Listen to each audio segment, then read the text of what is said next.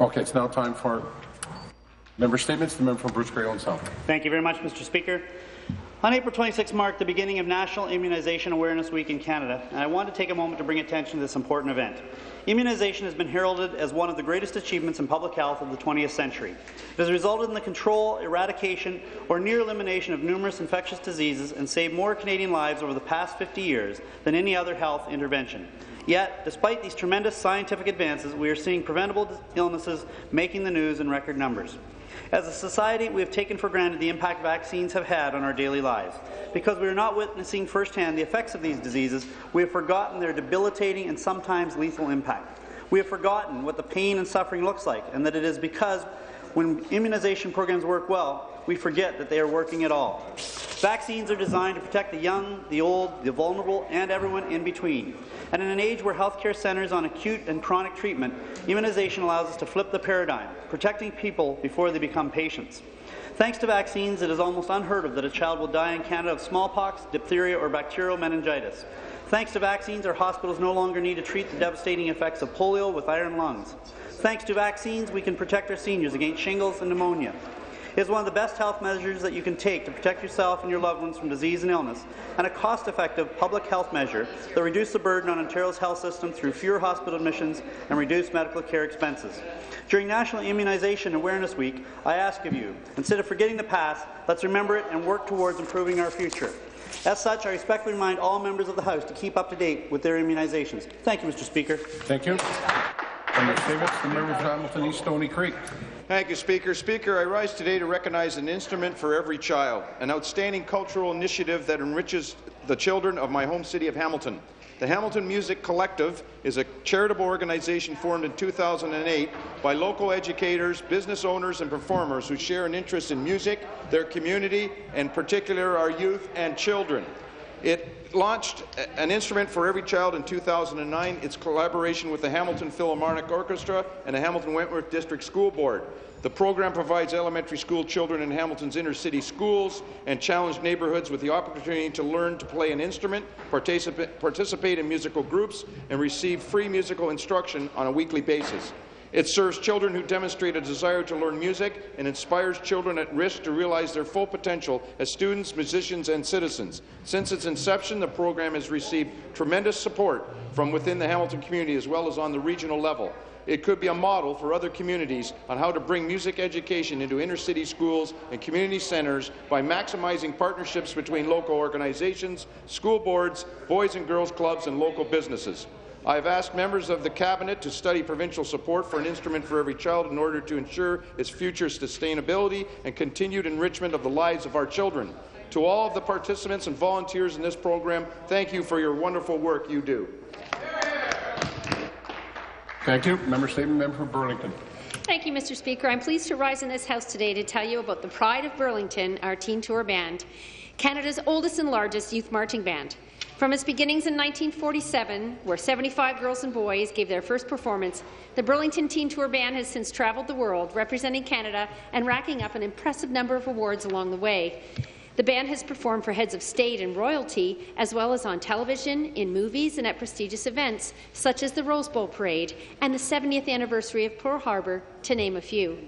Just recently, on April 12th, I had the privilege of watching the band perform in Burlington to commemorate the 70th anniversary of the liberation of the Netherlands by Canadian forces and the 10th anniversary of the twinning of the city of Burlington and the city of Apeldoorn. From May 1st to 12th, the Teen Tour Band will tour the Netherlands, representing Canadian youth, to commemorate the Liberation Anniversary. Highlights include the Thank You Canadian Veterans Parade in Wageningen, where the Dutch royal family will be in attendance, an evening concert for the opening of the Burlington Park in Apeldoorn, a Veterans Parade in Apeldoorn, and a concert with the Royal Dutch Air Force Band. The Teen Tour Band members will also have the opportunity to speak with Dutch high school students who are caretakers of Canadian war graves, and they will meet with adults who were teenagers themselves at the time of liberation. I would like to congratulate the Teen Tour Band and their boosters, parents and supporters who work tirelessly to support them, and wish them all the very best for their upcoming trip to the Netherlands. Thank you, Mr. Speaker. Thank you. For the member statements, the member from Huron-Bruce. Thank you very much, Speaker. I'm pleased to share with the House some good news coming out of my riding of Huron-Bruce. This July, this summer, after 25 years of hard work and community planning, the Goderich to Guelph Rail Trail will be officially opening. The Goderich to Guelph Rail Trail, otherwise known as G2G Rail Trail, runs along the former CPR railway on the land that stretches over 127 kilometres between Guelph and Goderich.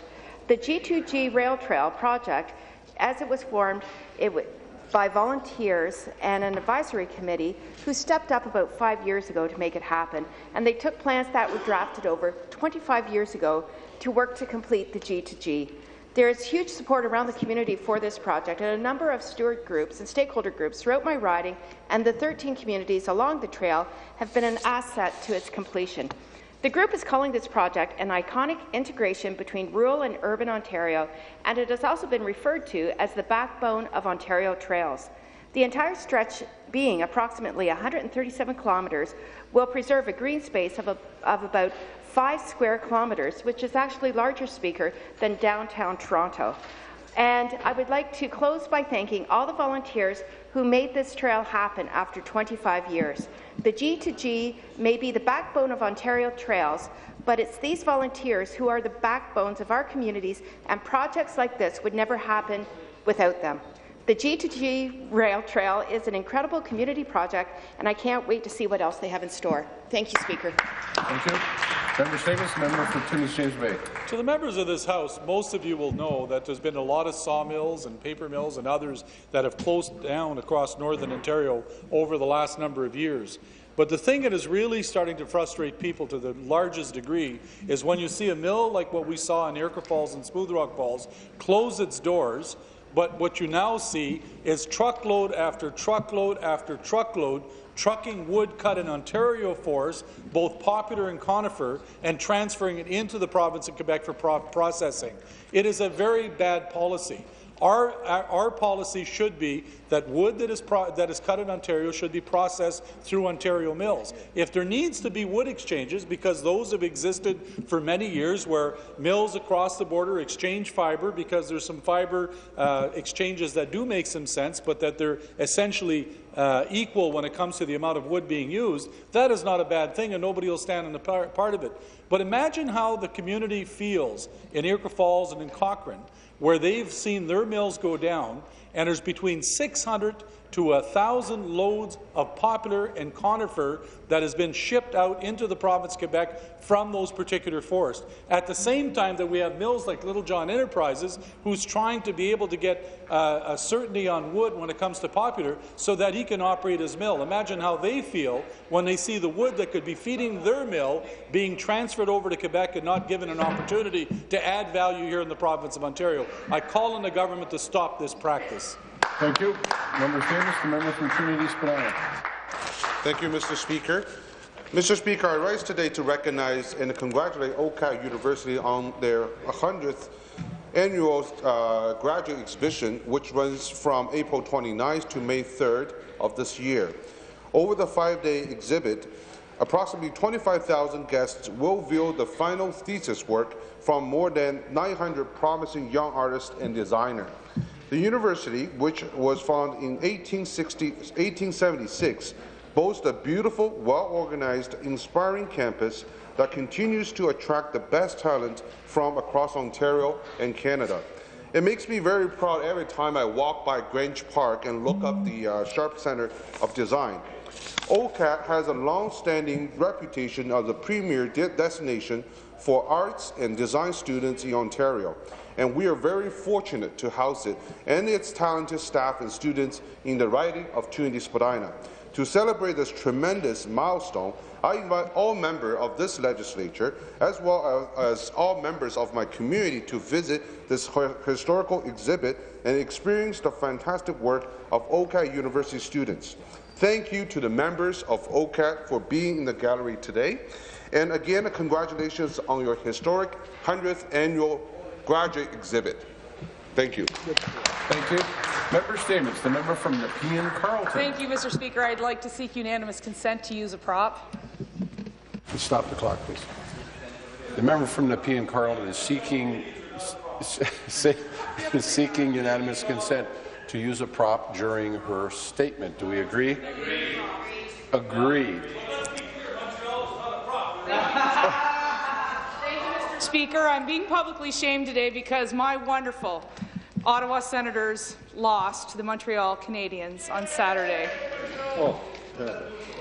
As a result, I made a commitment to my dear friend Jean Roussel, who's a member of the National Assembly in Quebec, to wear a Montreal Canadiens sweater if they lost in the legislature and deliver a statement. Now, this being Toronto, where they aspire to have an NHL team, they do not actually have any NHL jerseys in this city, whether they're Senators or Montreal Canadiens. So it is up to my dear friend, the House Leader, for the government to initiate this beautiful handwritten prop. And of course, I would also like to say thank you to the Tratorius member from Temiskaming Cochrane, who also thinks it was okay because he is a Montreal Canadiens fan.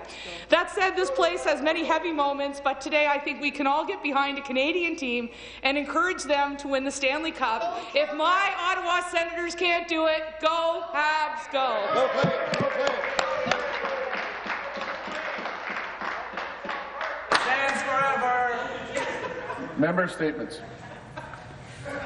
The member from Kitchener Centre. Thank you, Mr. Speaker. This past weekend, I was happy to support in my community the 4th annual Transplant Trot, a fundraising event for the Canadian Transplant Association. On Saturday morning at Waterloo Park, supporters of organ and tissue donations gathered for an annual run and walk to raise funds and awareness. Now, similar runs were planned in 10 other cities across Canada. Mr. Speaker, currently in Ontario, there are more than 1,500 people who are waiting for organ and tissue transplants so that they may have a second chance at life. Although there are 11.8 million of us in this province who are eligible, only 3.1 million have bothered to register. That's 26% of our population, and I think that we can do better. I met a number of people whose lives have been changed and saved by organ donations. Recipients of heart, lung, kidney, and liver transplants are thriving today because others have generously given this gift of continued life. I also met Julie from the town of Conestoga 4 years ago while she was driving with her 11-year-old daughter. In their car, they were hit by a drunk driver. Although Julie survived, her daughter did not, and Julie made the decision to donate her child's organs. Mr. Speaker, Julie and the other people at Saturday's event encourage all of us to register as organ donors. It's as easy as going to beadonor.ca. What only takes a few minutes of your time could mean years of life for a person in need. Thank you. Thank you. Member statements. The member from Ottawa-Orléans. Merci, Monsieur le Président. Thank you, Mr. Speaker. I was pleased to be part of the Rotary Youth Awards in my community of Orléans. As a Rotarian and an MPP, it was an absolute pleasure to be in the company of 27 dedicated and talented young people. Ces jeunes âgés entre 14 These young people, aged between 14 and 29, were honored for their participation in their community, their entrepreneurship, their musical talent, and their academic success. The recipients were nominated by their peers, teachers, mentor, and other community members, not only for their dedication and passion, but for also embodying the Rotary four-way test, which has to do with trust, fairness, goodwill, and their action being beneficial for all. I was blown away by how much each of these young people have accomplished or overcome in order to be valuable members of their school in larger communities, like spending countless hours practicing dance, singing, acting, and playing instruments, volunteering their time to local charities, fundraising impressive amounts for international causes, or taking the time to mentor others to be as successful as well. Félicitations. Congratulations to these amazing young people. Dedication are impressive and will get them very far.